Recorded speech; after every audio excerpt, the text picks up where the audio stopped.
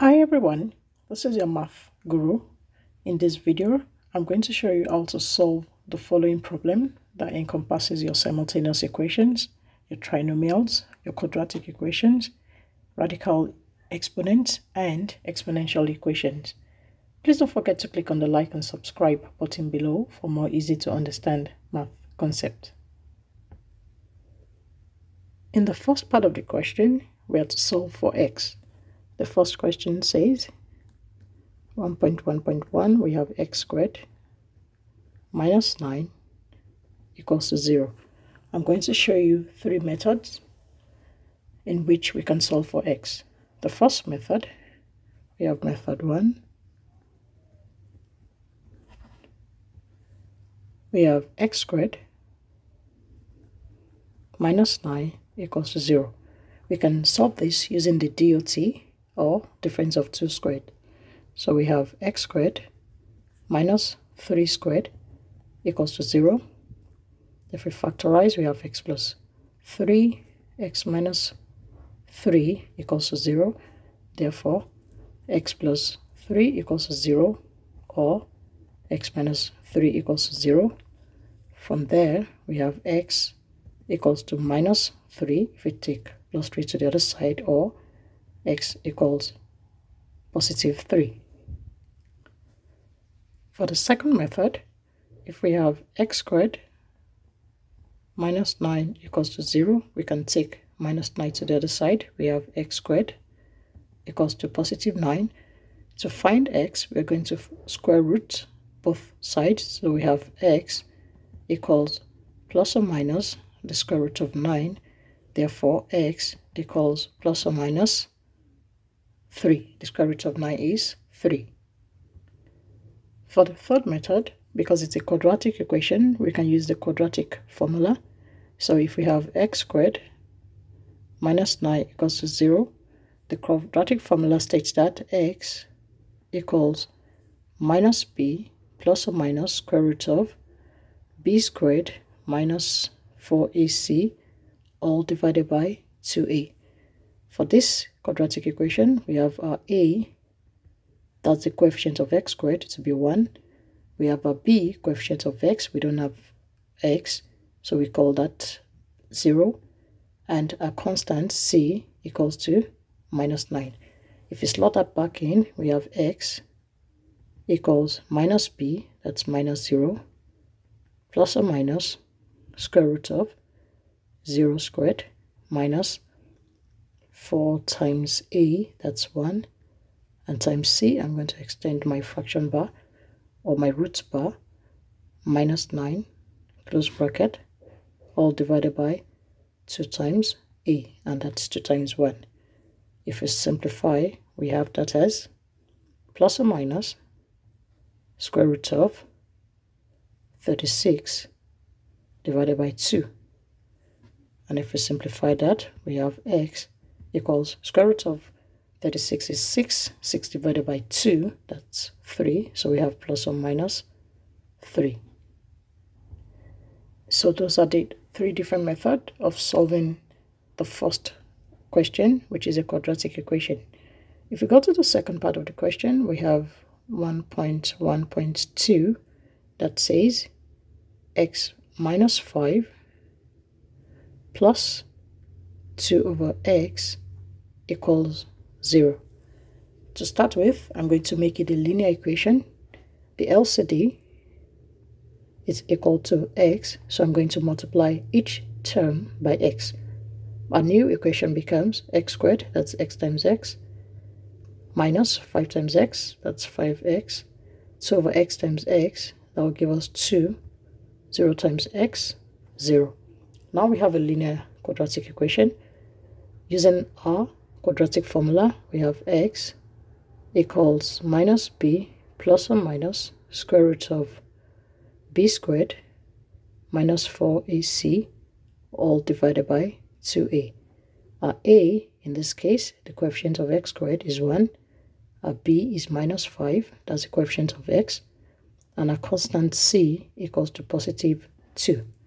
If we slot that back in, we have x equals minus b, that's minus 5. Always use your bracket because the value of b is negative. I have plus or minus square root of b squared, that's minus 5 squared, minus, I'm going to use my bracket again, 4 times a, that's 1, my dot is a multiplication, for ac, that's times 2, close bracket, all divided by 2 times e, that's 2 times 1. That will give us minus times minus, that's positive 5, plus or minus, we have square root of minus 5 squared, that's 25, minus 4 times 2, 8, all divided by 2. And if we simplify this, we're going to have x equals 4.56 or x equals 0.44, all to 2 decimal places. For the next part of the question, we have question 1.1.3, which states that x, I'm going to take out my equal sign here, as x equals 1 plus root of 7 minus x. The first step is to isolate my root, so that will mean I'm moving my positive 1 to my left hand side. I have that as x minus 1 equals square root of 7 minus x. To take out my root, I'm going to square both sides as shown, and squaring both sides, I have x minus 1 all squared will give me, if I FOIL, x squared minus 2x plus 1 equals, the squaring of the root sign cancels it, so I'm left with 7 minus x. If I move all the terms to one side to make it a quadratic equation, I have x squared minus 2x plus 1 minus 7 plus x equals to 0. And if I collect like terms, I have x squared minus 2x plus 1, that's minus x, plus 1 minus 7 minus 6 equals to 0. Factorizing, I have x minus 3 multiplying x plus 2 equals to 0. So therefore, x minus 3 equals to 0, or x plus 2 equals to 0. So the value of my x equals to 3, or x equals to minus 2. Let's look at the next question. The next question states that x squared plus 2x minus 15 is greater or equals to 0. Factorizing my left hand side, I have x plus 5 multiplying in bracket x minus 3 is greater or equals to 0. This is inequality, so we need to test a point. From what we have x equals to 5, or minus 5 if you take positive 5 to the other side, x equals to minus 5, or x equals to positive 3 will make the equation equals to 0. If you go to a number line to test this point, I have minus 5, and point positive 3. If we go back to the question, let's start by picking a point less than minus 5. So let's say we have a point minus 6. If you go back to the inequality, the equation, we have that as minus 6 plus 5. The value we're going to get in the first bracket will be a negative value. So any number less than minus 5 will give us a negative value in the first bracket. In the second bracket, we're going to have also a negative value. And we know that negative times negative will give us a positive value, that means that's equal or greater than 0. So for values less than minus 5, we are fine with that. It makes the equation true. For values between minus 5 and 3, let's say we have minus 4. If we go back to the equation, for the first bracket, if we have values between -5 and 3, and we're using -4 as an example. The first bracket, if we have -4, that means we're going to have a positive value in the first bracket. In the second bracket, if we have -4, -4 minus 3 will give us a negative value. So values between -5 and 3 will give us negative value in the second bracket. Plus times minus, that's negative. That doesn't make the equation through, because a negative value will mean I need a value less than 0. And the equation says we have a value greater or equal to 0. So it doesn't make the equation true. So therefore, values between -5 and 3 is not true. So I put a X there. Let's test for values greater than 3. If we have values greater than 3, then what is going to happen is we can use the point 4 or 5.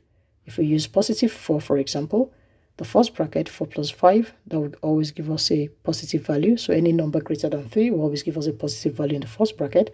And in the second bracket, any value greater than 3 will also give us a positive value. Positive times positive will give us positive. So the equation is true for values greater than 3. So what that means is we have a point less than 5 and points greater than 3, which will make the equation true. So we can also represent that on a number line this way. That's -5 and 3. So we have a graph as shown. So we have points less than 5, we have points greater than 3, such that the points from +3 greater than +3 are true, and points less than -5 are also true.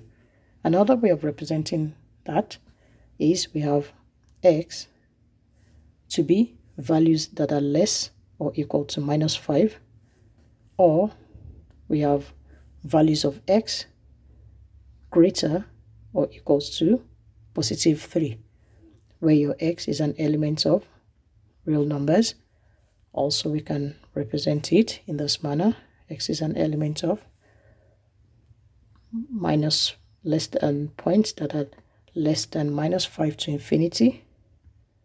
We have our starting point as -5, or points that are greater than 3 to infinity. I'm going to change that quickly, such that X is an element of real numbers. Let's look at the next question. In the next question, we are to solve simultaneously for X and Y in y plus 2x equals to 3. I'll call that my equation 1. And the second equation, y squared minus y equals 3x squared minus 5x. I'll call that my equation 2. Because I'm going to use my substitution method, I can say from equation 1, I'm going to pick the simpler linear equation. So from equation 1, I have y plus 2x equals to 3, making y the subject of formula. I have y equals 3 minus 2x. That will be my new equation 3. So because I'm using my substitution method, I'm going to substitute equation 3 into my second equation, that's equation 2. And substituting, what that means is every occurrence of y, I replace it with 3 minus 2x. So therefore, I have y squared minus y equals 3x squared minus 5x will become 3 minus 2x all squared minus 3 minus 2x. Be careful of using your bracket because of the negative sign. I have 3x squared minus 5x. To expand, I'm going to expand 3 minus 2x all squared, and that will give me 9 minus 6x minus 6x plus 4x squared minus 3 plus 2x equals 3x squared minus 5x. So from there, I'm going to collect like terms, move all my terms to one side in order to have a quadratic equation. So quickly, let me start by highlighting the common terms. I have my x squared, I have my x, I have 6x, 6x, 2x, and 5x. Color coding will only help me to group better. It's not compulsory. So let me start with my x squared. For my left hand side, I already have 4x squared. If I take my minus 3x squared to my left hand side, it becomes a minus 3x squared. I'm done with my x squared. I'm going to my x. On my left hand side, I have minus 6x minus 6x, that's minus 12x. I still have my plus. I'm going to correct that. So on my left hand side, I have minus 6x minus 6x, that's minus 12x, plus 2x, that will be minus 10x. If I bring my minus 5x from my right hand side to my left, it becomes a plus 5x. I'm done with terms that have x. Then I'm going to my constant terms. I have 9 minus 3, that will be plus 6 equals to 0. So finally I have x squared minus 5x plus 6 equals to 0. From here, I'm going to continue on the other side. I have x squared minus 5x plus 6 equals to 0. If I factorize, I have x minus 2 and x minus 3. So therefore, x minus 2 equals to 0 or x minus 3 equals to 0. Therefore, the value of my x is positive 2 or x is positive 3. Now for the two values, I need to find the corresponding value of y. So using my equation 3 as shown, if x is 2, I have y equals 3 minus 2x, slotting in my 2, y equals to 3 minus 2 times 2, that's y equals to 3 minus 4. So the value of y when x is 2 is minus 1. I'm going to do the same for when x is 3. Using the same equation 3, I have y equals to 3 minus 2x, y equals to 3 minus 2 multiplying 3, y equals 3 minus 6. Therefore, the corresponding value of y when x is 3 is minus 3. Let's look at the last question. My last question says, simplify completely without the use of a calculator root to n of 10n over 5 to the power of 2n. I have for my numerator 10 to the power of n plus 2 to the power of n plus 2. I'm correcting that. All divided by 5 to the power of 2n plus 4 times 5 to the power of n. The first step is to change all my base into prime numbers. And changing them to my prime numbers, I have root to n. I'm going to extend my root. I have 10n. I'm repeating the question. 2 to the power of n plus 2, all divided by 5, 2n plus 4 times 5 to the power of n.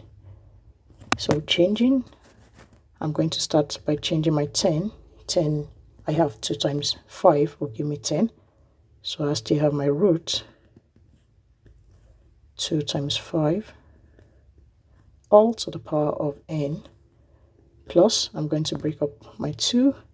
So I have 2n plus 2 all divided by 5 to the power of 2n plus 2 squared. 2 squared will give me 4, multiplying 5 to the power of n. So breaking it up into individual exponent, I have 2 to the power of n times 5 to the power of n plus 2 to the power of n times 2 to the power of 2. I'm expanding using exponential laws. At the bottom I have 5 to the power of n all to the power of 2 plus 2 to the power of 2 times 5 to the power of n. So if you look at each term, for my numerator, I'm going to highlight my common terms, and for my denominator, I'm going to highlight my common terms.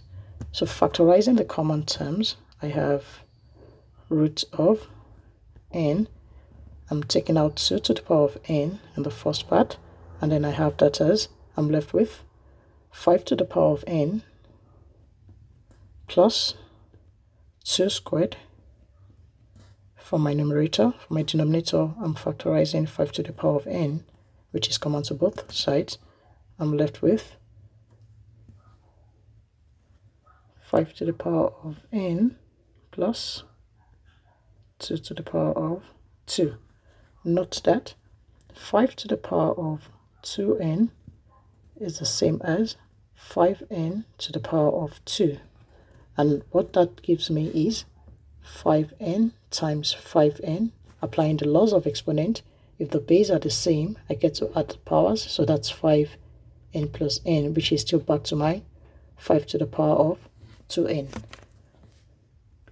So if you check, I have 5 to the power of n plus 2 squared common at the top and at the bottom, so that cancels out. I have root to n 2n over 5n. Applying the laws of exponent, I have that as 2 over 5 all to the power of n, and n, if I change my radical expression, that will be 1 over n. And if I multiply each term, or each power by 1 over n, what I'm going to have is 2 over 5. Thanks for watching. Bye.